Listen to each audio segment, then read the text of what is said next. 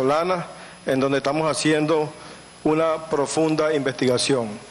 Nosotros hemos tomado un conjunto de fotografías, hemos recibido también información a través de las redes sociales, así como también registrado videos en diferentes sectores, donde se demuestran claramente y fehacientemente los actos de vandalismo por parte de grupos de la derecha venezolana. Pero también queremos informar al país de lamentables hechos ocurridos donde ha habido víctimas de homicidio.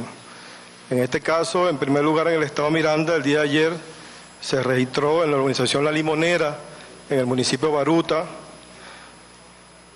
donde en la entrada de la organización La Limonera se encontraba un grupo gritando consignas a favor del presidente electo Nicolás Maduro, y pasó un grupo de la oposición quien dispararon y causaron la muerte al ciudadano José Luis Ponce, de 45 años de edad.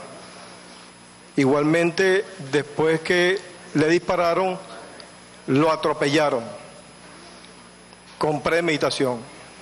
Igualmente se registró una ciudadana herida por arma de fuego, Rosiris Reyes, de 44 años de edad, que se encuentra afortunadamente fuera de peligro.